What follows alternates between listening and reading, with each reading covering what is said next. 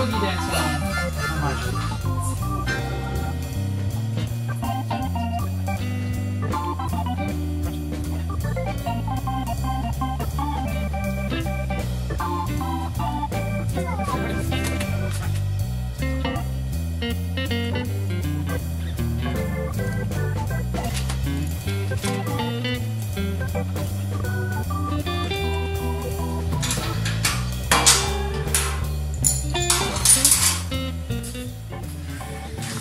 Okay, let's see if this works. Will water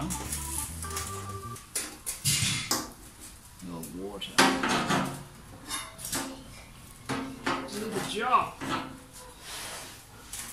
I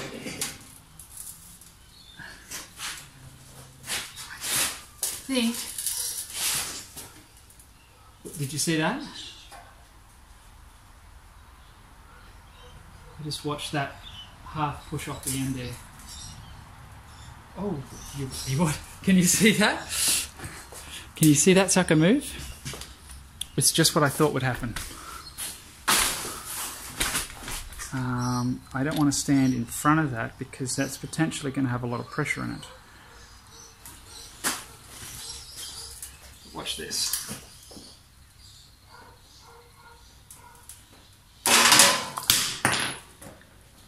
And I think that's why you need to use sand.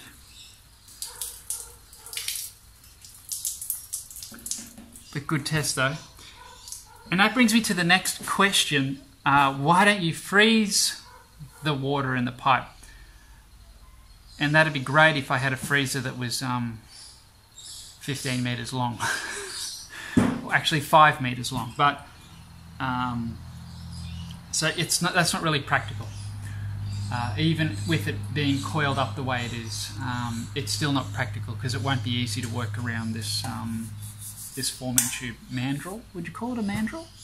Anyway, so I think that just puts that one to rest. It was a good idea, and I think it would work if we had a fitting that was stronger that could withstand the hydraulic pressure. I think this would work, but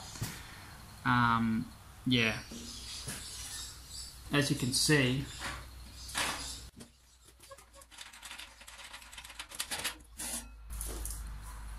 As you can see,